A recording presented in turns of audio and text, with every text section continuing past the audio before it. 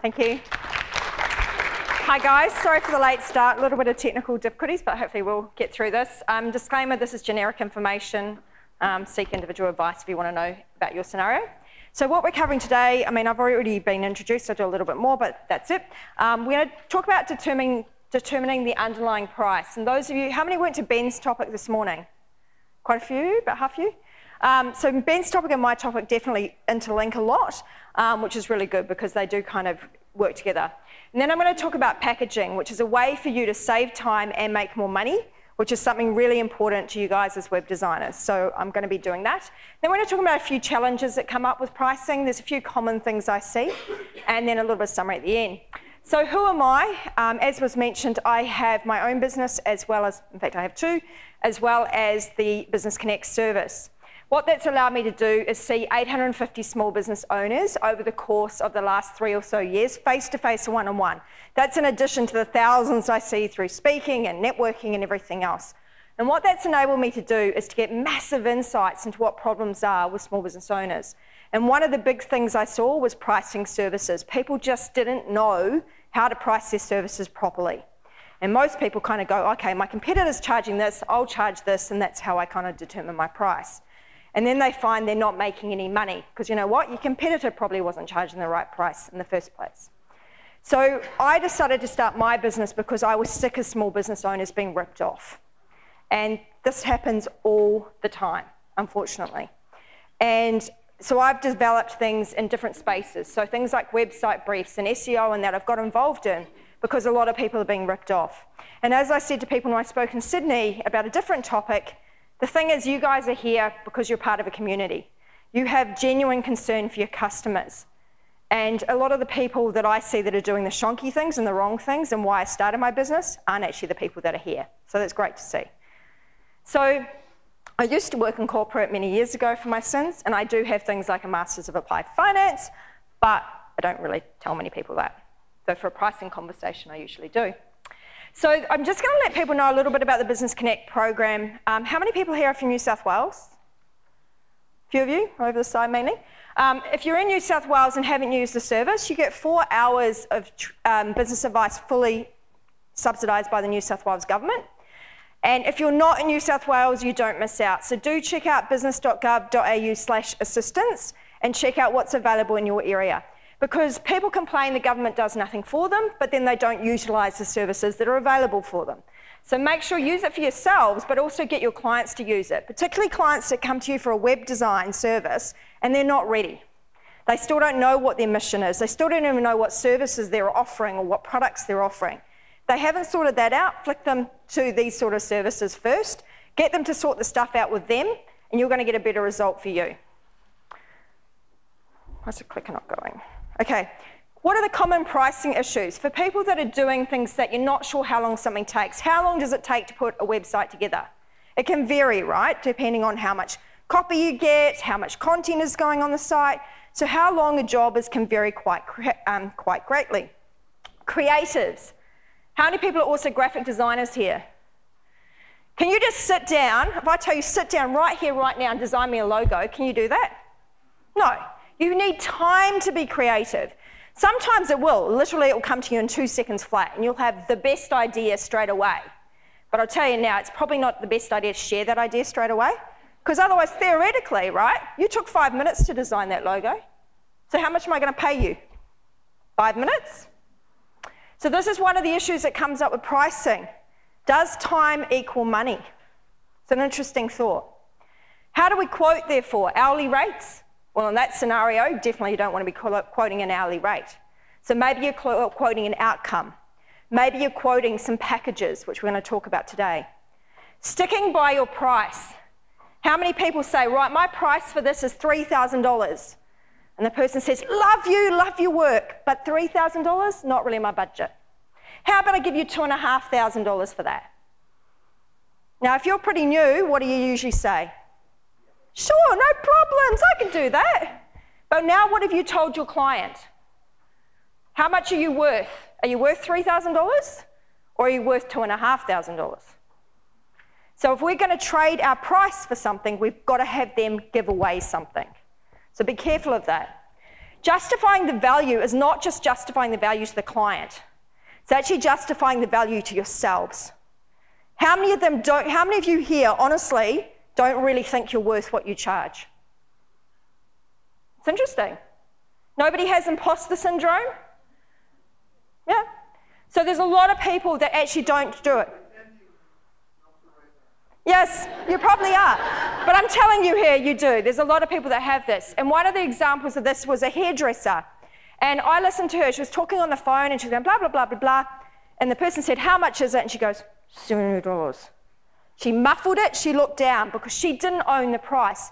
This was $70 for a haircut in Parramatta in a salon. And I'm like, God, $70 is cheap for that anyway. But in her mind, she was a Blue Mountains mobile hairdresser. And for her, $70 seemed excessively expensive. So she didn't believe it herself. She doesn't believe it herself. How the hell is her client going to believe her? So really think about this. And the last thing is really about making money, not making work. Too many people I see are busy, busy, busy, and they don't take a cent. I was speaking to a guy last week. He told me his first year he made 100,000 sales, second year 200,000, third year 350,000 and still the year to finish. And he's not taken any money for himself. That is not good. So why is pricing important? Again, another live example. This was ridiculous. And I will add, this guy used to be an accountant. So the fact that this guy can't work this out is freaking ridiculous. Okay, because you're going to look at this and go, what? $100 was what he was charging for this item. He was buying the item wholesale at $85. Those of us who went to Ben's talking that, well, no, that's far off what we should be paying for a wholesale price. Shipping was included. So it was about $10 for the shipping and the packing cost. So now we're up to $95. So he's making $5 gross profit. Is he really? No. Okay, so I haven't told you the part of the story here.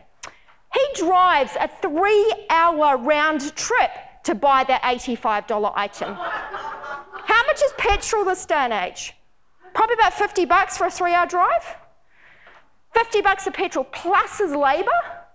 Now this guy wanted me to help him with his marketing. And you know what? Because I have ethics, I said, sorry mate, I am not helping you with your marketing. If I help you with your marketing, you are going to go under. Even further and faster than you're going now. So this is why pricing is so important. And I use that example because it's so obvious. But the thing is, probably what a lot of people here are doing is very similar, just on a smaller scale. And some of the comments that were made earlier today, for instance, it's not a bad thing to be making profit. It's a good thing to be making profit. It's a good thing to be paying tax. And a lot of people are about avoiding tax, but if you're paying tax, you're making money. That's a good thing. Why is my clicker not working?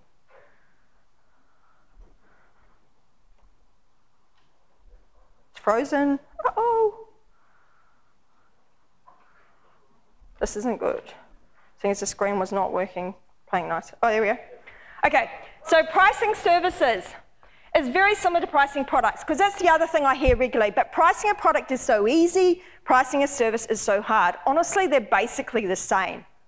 Remember, the packages you offer are basically the products that you offer. And your packages should contain what I call productized services, which we'll go into. So you should always have, but wait, there's more. People want more value, so give them more value. When you're communicating value, people buy. So remember, we're not trying to sell to people. We actually want people to want to buy from us. They want to buy if you do these things. You solve their problem, you make them feel good, you give them a result that they're after. So if you're a personal trainer, you lose 10 kilos or whatever, and the price is acceptable to them. It doesn't have to be the cheapest, it doesn't have to be the budget rate, but it has to be acceptable. This is going to be fun today if this is going to keep playing up.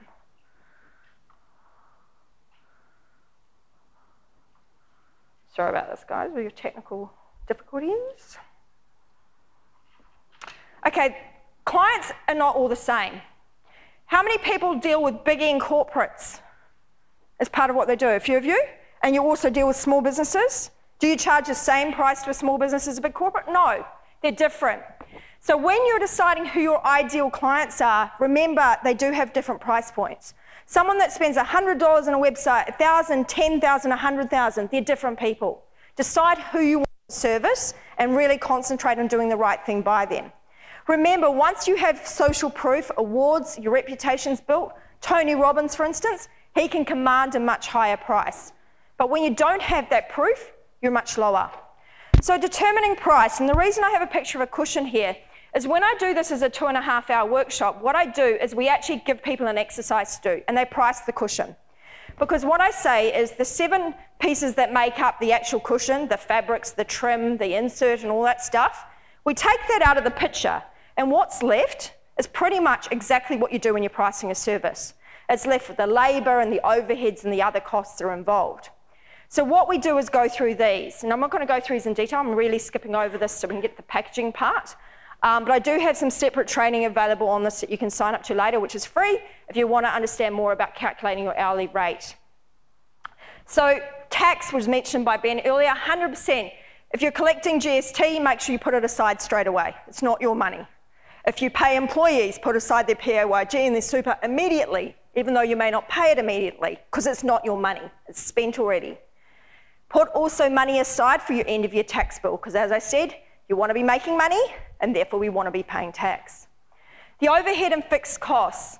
And when I get people to do this cushion exercise, what I get them to do is to look at it from 2 perspectives. Sole traders making the cushion themselves in-house, and a Myer or a Spotlight making that cushion.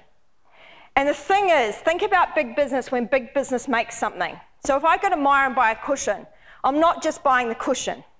I'm buying sales staff salaries, I'm buying chief executive salaries, I'm buying board of director, I'm buying profits if they make any, I'm buying everything, I'm buying cleaning products, I'm buying racks, I'm buying rent, I'm buying everything. Do we think twice about it? No. So why in small business do we have this really bad habit of going, okay, I think that web design part there is going to take 4 hours to do, but I don't think a customer's going to pay that much. So you know what? I'll knock that down to 2 hours because I think they'll pay that. You haven't allowed for admin time, marketing time, travel time, all these other bits of time that you are consuming for that customer. You're actually losing out. You're not charging your overheads. So when you actually do this exercise and work through it, and at the very end, after this, you can look, when you get the slide pack, you'll see there is a bit about the cushion thing. Have a look at it because it is really interesting. And the reason I get people to do a cushion rather than a service is because you think objectively. Because otherwise we'd be far too subjective. We think about our businesses and what we do as a service provider. Whereas you think about a cushion, you're totally looking at it from a different perspective. So even if you don't make sales, these sort of overheads have to be paid. Things like insurance, buying your laptop, buying your software and themes and things you have to buy, it's all essential. Before you've made one sale, you've had to buy all that stuff. You also have the other costs that are optional, things like paying for advisors, coming to WordCamp. These are optional things. They're good things, but they're optional things. And marketing, I'm not saying it's optional, I'm just saying you can go for low-cost options rather than expensive one. There is an NAB break-even calculator that you can work through, and again, that's something that I'd go through in the big version of this. Variable costs are the things that are directly related to the individual sale. So if you're doing a web design for a customer, how much is directly related just to that? The overheads, though, are all the other costs, the costs of running your business. So the profit in you, this is the most forgotten about part. You need to pay yourself as an employee, if you're the web designer, but you also need to pay yourself as the business owner, as the marketer, as the admin person. Because guess what? If I outsource those roles, I have to pay for those. So why am I not paying for myself to be in those roles? We have this mentality, it's not chargeable to the client. It is chargeable to the client, otherwise our business simply won't exist. Go back to big business. Big business, we pay for everything. We've got to change our mentality. The profit, Ben mentioned this morning, 20% target for profit. But make sure you do allow profit. Profit allows us to do things like grow our business, reinvest in our business. If we don't put profit in there, we actually will end up eventually suffering. And you can benchmark. So people like Business Connect have access to actual benchmarks to say what your industry profit margins and that are. But the ATO also has some basic benchmarks on their website too. The biggest increase you can make in profit is by raising your prices, because your prices are the top line. Expenses, reducing expenses will save you and make you profit, but it won't make you as much, because expenses should only be a percentage of your sales, unless you're like that clown earlier with this $100 product. In that case, he would be better off cutting expenses. So the acceptable pricing range, good old Goldilocks, right? We need to be in the range. So the green bar is the acceptable range. If we go too low, people won't pay. This was a real example. 200 blogs for $500. Now, this lady, anyway, I said to her, like, seriously, what are you doing? And she's like, oh, but each blog only takes me 7 minutes. Even if it took 7 minutes, that is not a good hourly rate. But seriously, I think we can work out why she's charging that, because the quality's crap, okay? So we get dubious about the quality when things are too cheap. If it's too high, there's too many other alternatives that we can go to. So you've got to be within the acceptable range. So you need to work out your bottom-up pricing, but you also need to fit in with your market too, because they just won't go for you if you're not in that range. Why don't we quote hourly rates? How many people here quote hourly rates? Is all or part of what you do, maybe as extras and stuff? Okay, a few of you. There's a few reasons why not. For a start, people don't know how long a job will take. If they know it's going to take them 4 hours to write a blog and they think it's going to take you 4 hours, but you're actually only going to take an hour, they're actually going to go 4 times whatever you quoted for an hourly rate. So be careful about that. You've done a lifetime of training and experience to get to that 1 hour, so what's an hour really worth to you? As I said before with the 5-minute logo idea, time is punished, hourly rate punishes speed. Yet we pay for expedited shipping. We pay to get things quicker. So it's actually a really interesting thing to look at. And it's about relative risk. I'd rather pay someone that I know is going to do a good job and do it once than pay someone that's terrible and have to do it 3 or 4 times. And I get a lot of clients doing that. This is a video you can watch later, and there's some really good key messages in the video because it is a long video. So if you only want to watch those key bits, just watch those 4 sections on it. Okay, the packaging. So this is how we get away from our hourly rates and things. So for a start, go back to what I said before about how we get people to buy from us.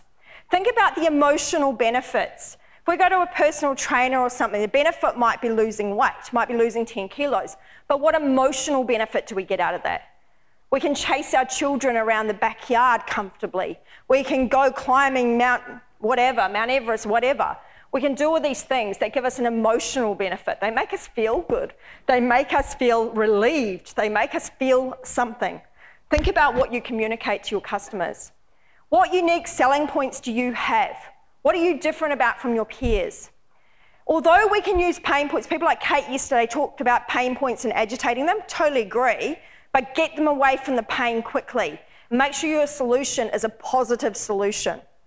And make sure it is a solution to their problem and really meets their goals or their results that they're after. Look at another lockup. Come on, come on, come on. Okay, so comparisonitis is the other issue with hourly rates. If I say to someone, I'm charging you $150 an hour and they earn $30 an hour, they automatically start going, but wait a minute, I earn $30 an hour. I've got to work 5 hours to pay for your $150. But the thing is, your $150 isn't an hourly rate because that employee gets paid to turn up from 10 to 2. Whereas if you did work for a client, you're only paying for 2 hours. It's very different. As we said before, penalises efficiency and expertise. So instead, what we want to do is explain the service and include value-add offers. So what we're going to use is a 3-tier pricing system. And we're going to combine products and services. So even though you might go, but I only offer services, trust me, we can turn your services into products. These are products you can put on your website. You can use WooCommerce and make a store and sell things. They could be digital downloads, they could be online courses, they could be all sorts of things. So we can sell them individually, but we can also package them up, which is what we want to do. So we have 3 tiers. Tier 1 is typically at their budget level and is the bronze package. Okay, we don't have to call them boring names like bronze, silver, gold, but we start off with this idea. Tier 2, more perceived value for the client, but not more time, and this is imperative. Tier 1, scrub that. Tier 1 is we're doing the time savers. Tier 2, we are adding more value, but not more time. Tier 3 is only where we increase more time. Okay, so here we have the bronze, silver, gold packages. The perceived value is the total outside boxes, okay? So that's what the client perceives that they're getting, okay? So they want that big outside box. So their value that they perceive is always more than something costs. The cost to us is those little orange boxes at the bottom. What you will notice is that the bronze and silver packages are almost identical in size of cost. And that is because I'm not adding more time to my silver package. I'm only adding productized services. So I'm adding things which we've created once and we can put in that package many times over. But the things that we're saving, we'll see in a second. The reason the gold one has more cost is because it's more of our time.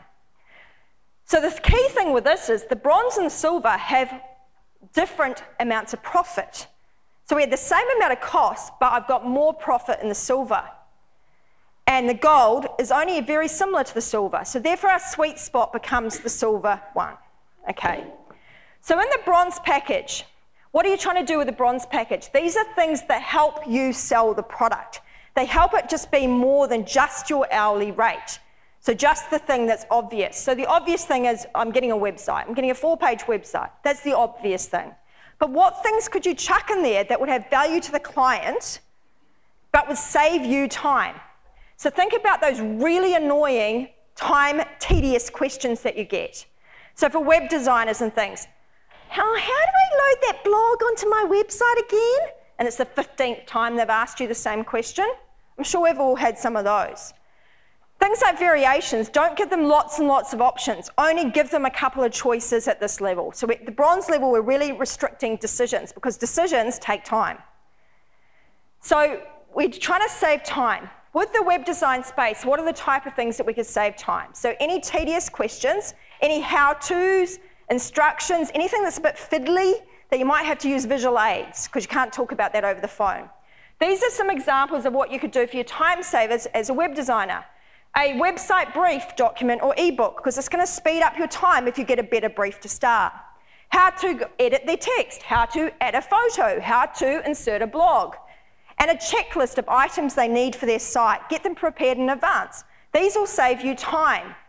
And you've created those things once, so they're very minimal cost to you to create. The silver, these are things we're going to create to sell over and over and over again. But we could also add things like more payment options. They're things that don't really cost us any more time, but it may be benefit to the client.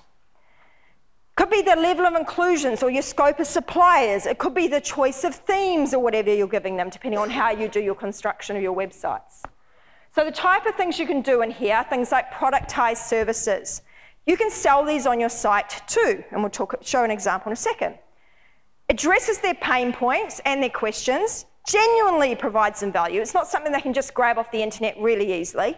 And the FOMO, the fear of missing out. So they'll upgrade because they don't want to miss out.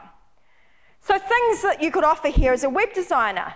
You could do a little ebook explaining what pages should you have on your website. Explain to them how to do keyword research. Get them to do their own keyword research rather than you having to do it. So your website will offer basic SEO regardless of them paying for it or not.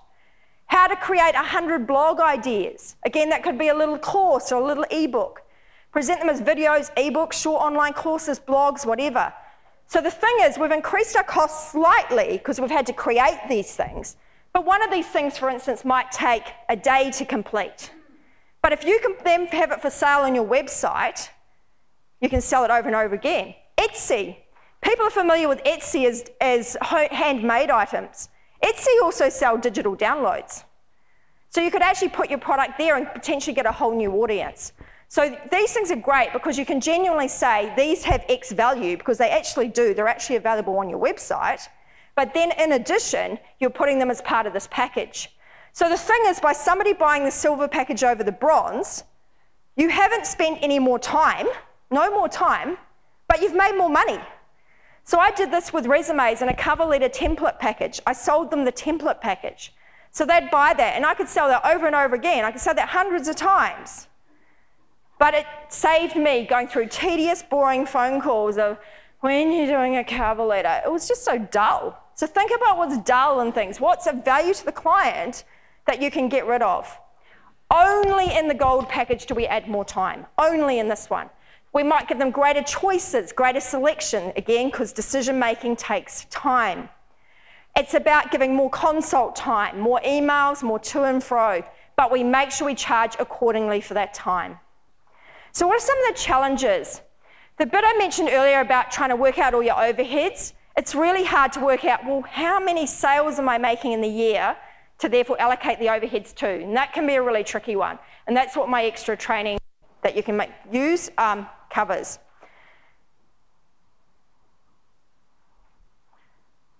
So if you have one service, you have multiple services. Do you have lead generators? How are they counted? Earlier I mentioned the example of paying $3,000 for something and the person saying, I want to pay $2,500. How do we deal with that? We only reduce our cost if they are trading something out. So what's the triangle? The cost triangle is reflected by the quality, the scope, and the time and time frame we're completing it in. So do consider, if you're going to cut something, one thing has to go. Something in your scope goes. Something of your quality goes. So if you were a fence builder, for instance, you could use a lower grade of timber. But consider your values. If you are selling yourself as a high quality provider, you're not going to want to drop your quality. There's only a certain part that you can drop. So the idea being, though, if we drop our quality, then we can reduce the cost. But there was a trade-off. And we be clear about the trade-off. When we put it in our invoice or our quote, we say, was this, now it's this because of these reasons. So that way, if they come back to you, they're not expecting to get that same price again. They know that they lost, something was traded for that. Scope creep. How many of us have this issue? Everyone, right? If the customer wants something extra, charge them for it. It's simple. How do we make sure that happens? Be very clear from the start. Make sure you manage the expectations. Be crystal clear. This is what your website includes. This many pages, and that's it. It includes the button being here, not moving up and down the page. If you want that, it's extra. Think about the discussions you're having with people and make sure that those things are included in here. So be crystal clear in your agreement, and that way you will not have fights with your customers later. As I've already said, creatives need to be in the zone. Sometimes creatives have problems making a decision, and that's when you give the client too many options. It's actually you making the problem, not the client. I had an example of perfectionism. It was an interior designer, and the client was perfectly happy signing off, but she wasn't. She didn't want to sign off. And I'm like, for God's sake, your client's happy. Just take it and move on. Sometimes we've got to do that. And the other one that can be difficult for creators, cost of quoting can actually take quite a long time. So to go back again, qualify those clients. Who are your ideal clients? Not everyone is your ideal client. Are they genuinely interested? Do they have genuine urgency to get this job done? We don't want someone that's in the next year, I want a website. We want to know they want it in the next 3 months or whatever we're going to do. So be friendly with the person, push them a little bit, but don't cross the line. Be careful about how far we prod someone. Be careful with some of the questions we ask. I know some people don't like asking questions like, what's your budget? Because they think that the person's going to think, oh, you're just going to give me something at my budget, even though you would have done it for half the price. So just think about how you can rephrase that to get that across the line, because it's really important. Things like changing your processes. There may be things that you're doing that are taking up too much time. If we can be more efficient, more productive, then we save time and money. So one of the things that was mentioned earlier by Emma was about how she creates a base site. She then copies across for all her clients. So she set up all that stuff in the background, all those, put the word fence and updraft and all that are already in there. And I thought, that's really clever. Why waste that time setting that up each time? Because that might be an hour every time that you save. You can still charge a client, but you save it personally. So I would suggest doing time logs. For a 2-week period, a normal 2-week period, actually measure every 15 minutes what you do. Get that out there, because then you can know what things you need to fix. If you're repeating stuff, you need to fix it. I've talked about restricting choices and about perfectionism, so I'm not going to talk about that again. So that is it. So we talked about pricing and packaging. Determining your price, make sure you think about everything that goes into your price. Don't sell yourself short. Too many people do this. Make sure you're including your owner time, your profit. Make sure you're really thinking about this. Think about your 3 tiers. What could you do to put in that bronze, time-saving tier, where it looks like you're adding value to the client, but really you're adding value to yourself because you're saving yourself so much time. The silvers, what value adds can you put in there? Think about that. And the gold is the only one you should be adding more time in. And I can guarantee you there's a lot of people in this room that are giving people the gold package at the bronze price. So think about it. Calculating your time, do the time log exercise, and really work out how you can communicate your value. And the last thing I will say though is just remember on your website you do need to have at least one price.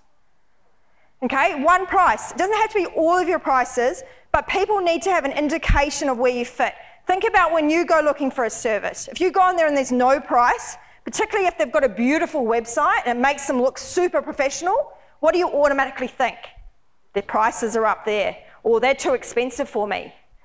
So just remember that you need to have some indication of price on your website somewhere. So I would suggest that you review your costs and pricing, review your value proposition and your tiers, and your peers, and make sure that you fit in with them, and test your new pricing out, see how you go. And that is that. Thank you.